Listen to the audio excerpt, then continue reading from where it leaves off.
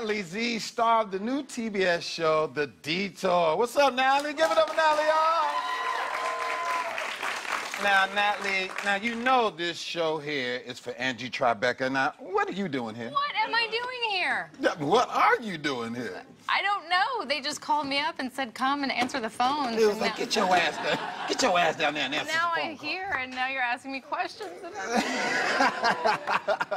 Yo, I seen the show. It is amazing. It is deep too. It's like some super real type stuff. Yeah, like, it's real. How was he shooting that?